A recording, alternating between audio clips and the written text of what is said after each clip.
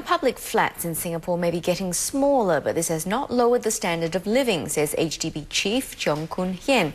Responding to concerns of shrinking flat sizes, Dr. Cheong noted that living space per person has not been affected due to smaller families. Joanne Chan with more. Smaller bedrooms and tighter kitchen space. Compromises made as a result of smaller flat sizes. Figures from HDB's website showed that flats have shrunk by 5 to 10% in the last 20 to 30 years. Dr. Cheong said the HDB tries to optimize the size of the flat. She noted that smart interior design can also help improve the living environment. Most of the global cities in the world, or big cities, people do pay attention to how they do the inside of the flat as well. Optimize the use of furniture, of storage, and it can be a very comfortable living environment. Dr. Cheong added that the living space per person has gone up as a result of smaller families. For instance, the average household size was 3.5 in 2010, down from 4.9 in 1980.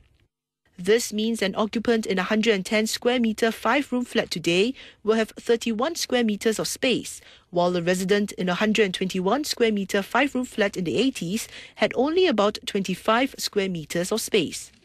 Speaking at a forum, Dr. Cheong said designing and building public housing is not an easy task.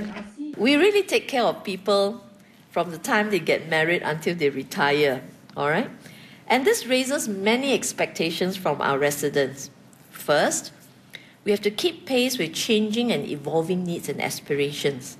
So we need a greater variety of designs, yet keeping the cost affordable. So efficiency and cost are key for us to build value for money housing. Well-designed towns require fresh, bold ideas drawing inspiration from both the private and public sectors. For example, the HDB held a design competition for its Punggol waterfront project, receiving more than 100 entries.